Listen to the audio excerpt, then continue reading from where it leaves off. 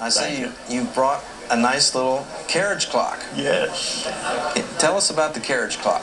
Okay, it belonged to a member of my wife's family, and she was over in Europe and was going to come back on the Titanic and had this in her carry-on luggage, but she missed the Titanic.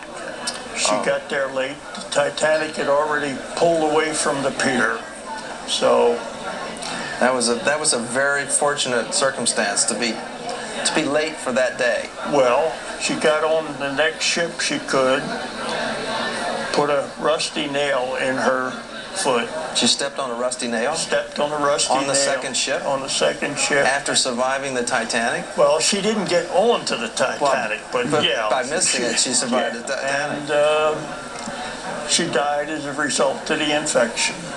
Wow. Either way, it was her fatal voyage.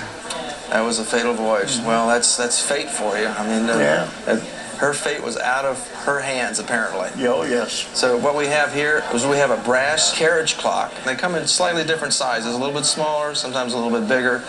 It was carried by a traveler in a carriage in order to keep time. And then later it was used on the mantle or in a boudoir or wherever one would need to keep time. It still works, by the way. Okay, so it's made out of brass and beveled clear glass. It has a white enamel face with a Roman numeral chapter ring, 2 hands, of course. It's late. Some of them were made fairly early, but this one's fairly late, probably turn of the century. It's probably English or continental, and doesn't have a lot of value, maybe about $800 at auction, but with the story that go along with it, that'll boost interest in the marketplace if it were offered at auction in the marketplace with that story. So it might boost it as much as 50%. So we're looking at a carriage clock that's probably worth between $800 and maybe $1,200. We appreciate you bringing this in. Yeah.